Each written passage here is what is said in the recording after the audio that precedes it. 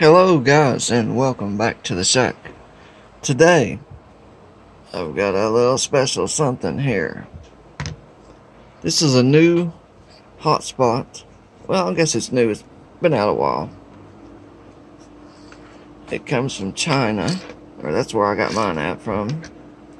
It's called a jumbo spot. It's pretty cool. It's basically a Raspberry Pi Zero with a mmdvm board for the hat. So that's basically it right there in a nutshell. But I've got to say, I am very, very impressed. This thing is awesome. It runs on Dstar. So this is what your dashboard sort of looks like. Yesterday I spent about 7 hours getting this thing going. Going through the instructions and everything was pretty simple, but I couldn't get it to work.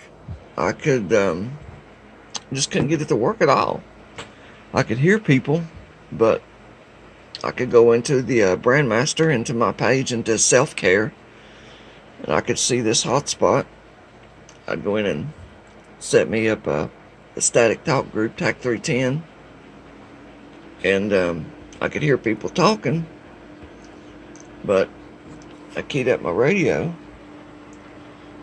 The hotspot wouldn't even recognize that the radio was being transmitted. So what I did, let me zoom out here just a little bit. What I did to fix that, it took me forever. Like I said, I worked on it about 7 hours trying to figure it out. I went through all kinds of different configurations. I watched YouTube videos. I reflashed the SD card with the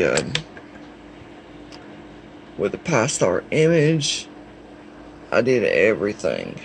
I couldn't get it to recognize that my radio was transmitting. And finally, got to looking around on Google, and I seen a picture. And in that picture, I'll show you here. In that picture, there was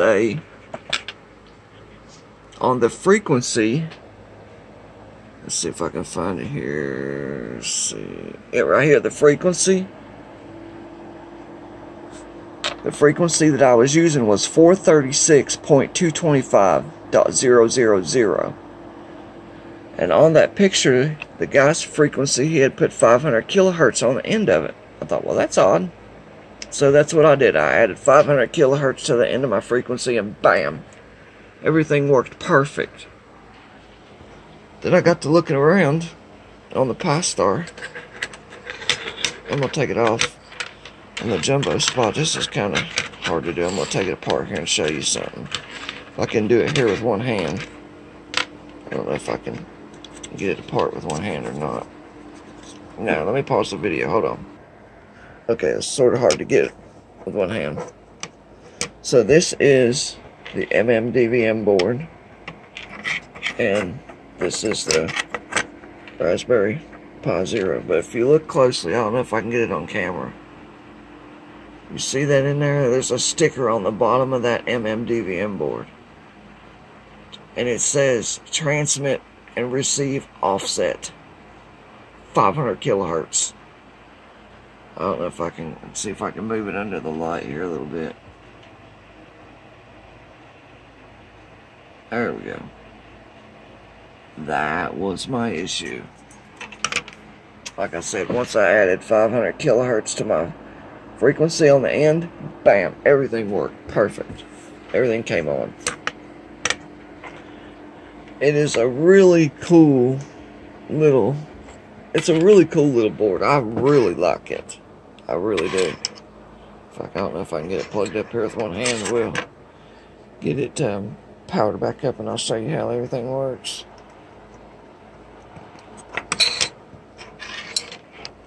Okay, now it's booting up. I love that everything is in it's a little bitty tiny case, and it's got a little screen, a little display here, so it shows me, you know, the talk group that I'm on and the person's call sign that is transmitting. It's pretty cool, and I've been running it off of this battery pack. Yesterday I got up early, yesterday morning, I went down, grabbed my package, came back, and I ran this off of this battery pack. I ran it that I know of for about 10 hours. I worked on it for a while trying to get it fixed. And once I got it fixed, I sort of just sat on the couch and watched a little bit of TV and just left it going to make sure everything was alright.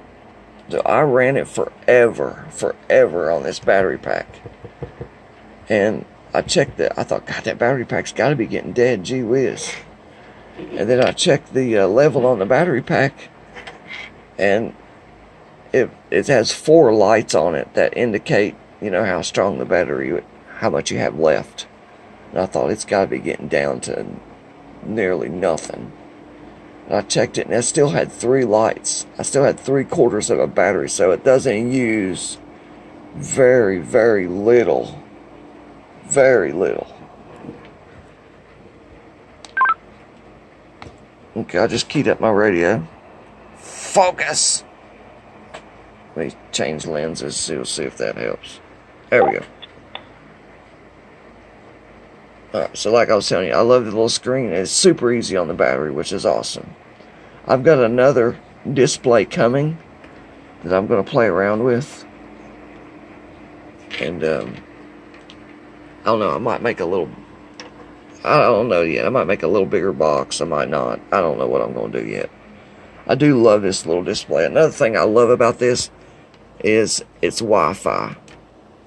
So, once you go in and set up your Wi-Fi, once you put in, you know, like for me, I put in my home Wi-Fi, and I did my cell phone, so that when I'm out in the mobile, you know, all I need is the little box and a battery. And as long as I've got my cell phone and my DMR radio, I'm good to go. So I thought that was awesome. And I know a lot of you guys are going to ask about the configuration and getting it set up, because these things are starting to get popular. And I gotta say, it works great. And I think I paid, so you can, I guess you could do it cheaper if you want to, but I bought it as a whole, as a kit, just like this already. Everything put together, the board already sorted on, and I paid $114, and it was free shipping, and it took me about 2 weeks to get it. I ordered it from eBay. Focus! There we go. Alright, so that's how I got it, and that's what one of them cost. If you want to build one, you know, you can get the mmdvm board and a Pi Zero and put it all together and get you a little case to put it in. And I'm going to experiment with some different cases, so I'll do some more videos and show you guys different case layouts and how they look. And it came with a little 440 megahertz antenna as well. So yeah, that's it. It's pretty cool. It's got lights, little LEDs here. I don't know if I can get it to focus with that LED blinking or not.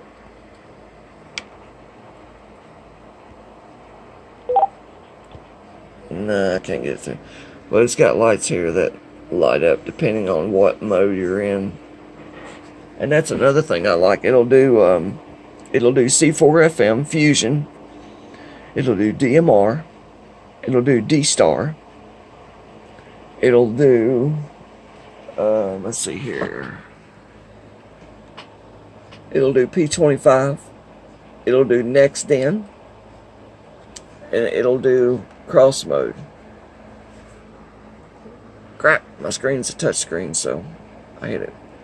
YSF to DMR, so that's Yaesu System Fusion to DMR. If you have a System Fusion radio, you can cross mode, and I guess they'll do it in reverse in the future, or they might be already working that way. I'm not for sure. Like I said, I just got it yesterday, so I don't know a terrible amount about it. Once you get everything set up, I mean, it's pretty simple. I mean, that's it. Once you get it set up, it's pretty simple. It might seem hard, but it's really not. The biggest thing, I guess, for in the beginning is getting you. I've got to have to get this connected to a Wi-Fi router or your phone in order to configure it. In order to do that, there's other ways you can do it. The absolute easiest way is to pull the SD card out. Let's get an SD card here with a Dstar image on it. Pull the SD card out, go to Dstar.com, or I think it's Dstar.uk or something, Google Dstar, and it'll pull up the website, and they have a Wi-Fi configuration tool. Put in your SSID of your home networking, put in your password, and hit create, and it will create you a configuration file. And once you have your SD card in your computer, you're going to take that Wi-Fi configuration file and copy it over to the boot directory of the SD card. And once you do that, and then you put the SD card back in, the Pi Zero will recognize the configuration, change everything to what you need it to be, reboot, come back on, and then connect to your network, and you're up and running. Then you can access this with your computer so that you can set all the settings up. Now, I'm going to make a separate video. I'm going to show you exactly how to do all of that from step one, from taking it out of the box and plugging it up and doing it all from start to finish. So there's not a whole lot of videos out there on this yet. It's sort of still rather new. So I'm going to make a video and show you how that works, how to configure the whole deal. But yeah, guys, I just wanted to share this with you. This is the new, what's called Jumbo Spot. And I used it for about a couple hours last night. Talked to a couple other hams. They say it works great. It sounds great. Now there's going to be, when I get that other screen on there, there's some really cool stuff that you can configure that screen to show you. You know, signal meters. I mean, there is a ton. It's going to be a really cool project. So if you're into DMR and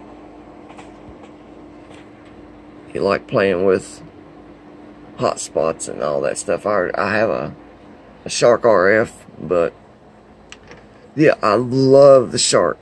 Love it. Don't get me wrong. I absolutely love my Shark. But the only thing is, you know, when I get into the mobile, I've got to have a battery pack. Then I got to have I've got a little router, a little wireless router, and you know, it makes it hard. So with this, it just seems a whole lot easier. All I gotta have is a battery pack, and if I've got everything configured right, put it in my car, turn on my hotspot on my phone, bam, done. I don't have to do anything else. I don't have to carry all this other crap. So, it makes it a lot easier. Alright, so, that is what's called the Jumbo Spot, which is basically, like I said, a Pi Zero and an mmdvm board, and Shazam, that's it. It's basically the same thing as a Zum Spot, if you know what a Zum Spot is. They're both made in Asia. They're pretty much identical, just about. A few little differences, but they're pretty much identical. Yep.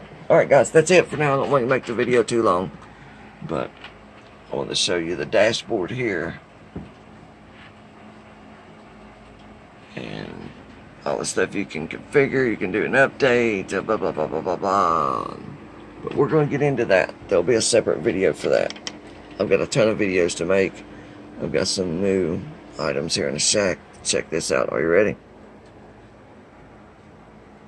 I got a new FTM 400.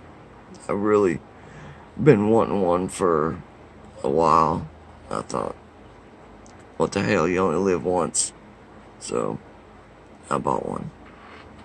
I've got some 2-meter 440 stuff, but I wanted the bigger screen and being able to touch screen and crossband repeat and C4 FM and 4 FMV on TAC 310 and all that good stuff. Alright guys, that is the Jumbo Spot. 7.3s for now. Don't forget to like my videos and please subscribe if you enjoy watching the videos I make and you enjoy what I do. Please subscribe. I need all the subscribers I can get. I'm just a few shy. Just a couple hundred shy from getting my partnership back.